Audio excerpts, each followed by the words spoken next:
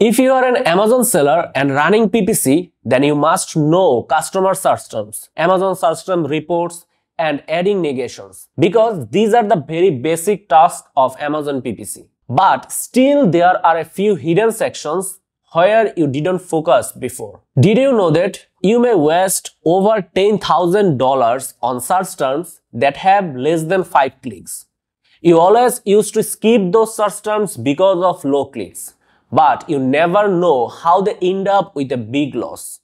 This is Hassan from Ecom Clips, and in today's video I will go through an Amazon search term report and I will analyze every single search terms that have at least 1 click. And finally, we will try to find out a solution how we can minimize most wastage spending. So without any ado, let's start today's topic. So at first, from my advertising account, let's go to the measurement and reporting section, and then let's click on sponsored ads report. So from here, I want to create a new report. Let's select the category as a sponsored product, report type search terms, and then I'm going to take the date range as far as I can. So it should be July 10 to last day, and click on save. Then let's run the report. Here the report is ready, so let's download this report. So the report is ready. Let me first organize this report. I'm gonna cut down some column which is not actually necessary. So at first, let me filter this report. Now I'm gonna check first the automatic campaign search terms. So for this, I need to go to the targeting section, and from here let's select only the star. This means actually the automatic campaign search terms. Now on the right hand side, I want to do another filtration. Let's check first only the search terms that didn't get any sales. So let's select only 0, and I want to sort with highest clicks. Now you can see the search terms that have highest clicks with no sales, and if I check, you can see there are over 33,000 clicks with no sales. And now if I check their spends, here you can see we have over $14,000 with 0 sales. This amount is huge. So according to my target echoes, which is 20%, and also based on my average CPC, I can consider maximum 15 clicks for getting an order. So any search terms that have already 15 clicks with no sales or have more than 15 clicks, I am gonna put them as negative. So let's select those search terms. Now let's check also the search terms that have sales but have higher echoes. If I sort with high echoes, and as my target echoes is 20%, so any search terms that have over 25% echoes, I'm gonna put them as negative. So my automatic campaigns negations is done. Now let's see how much actually I could able to save. So from the automatic campaigns, I was able to select 120 search terms as negative. And let's see how much wastage spent I could save. So it was around 2,000. So from over $14,000, I could just save around $2,000 this way.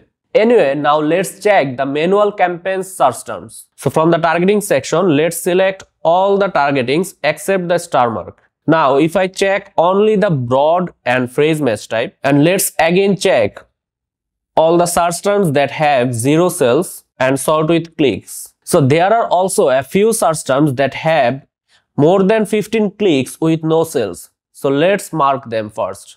And again, now let's check the high echoes. So I also have some terms that have high echoes. For example, like over 25% echoes. So let's mark them.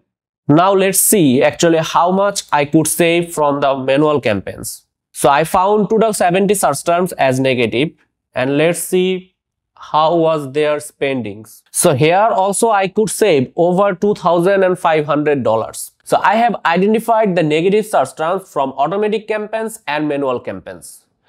I know you all follow the same rules, but still there is a huge gap, because I already mentioned I have over $15,000 as wastage spent. where I could just save around maybe $5,000 following this way. Still, we have over $10,000 where we didn't get any sales, but we have clicks. Now the question is how we can minimize those spent. This is one of my customized search terms report. And here I have put the search terms report here, and I created another tab where I did some analysis. For example, you can see from here I have over 19,000 search terms that have over 32,000 clicks with 0 sales.